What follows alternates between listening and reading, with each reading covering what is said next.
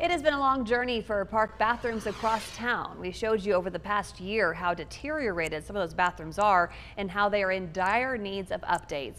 But the wait may be over very soon as demolition for several old restrooms has already started.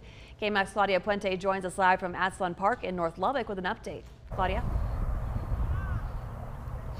Yeah, Lauren, now a few months ago I was outside of a bathroom stall bringing you some updates on some much needed renovations. Now, unfortunately, while I can't be doing that today, trust me, it's for a very good reason. As you can see behind me, several of the park bathrooms have been completely demolished, putting park goers one flush closer to some new facilities.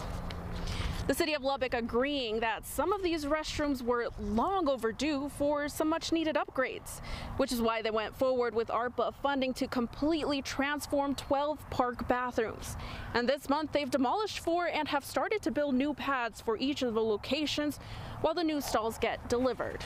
So we're kind of at the stage now where those restrooms will start being delivered, which is fantastic to get to that point. And so right now we're in the stage of building the restroom pads. So each restroom that's going to be delivered has to have a base for it to be sat on. So we went ahead and demoed out those 4 of the 5 restrooms so far. We have demoed out completely.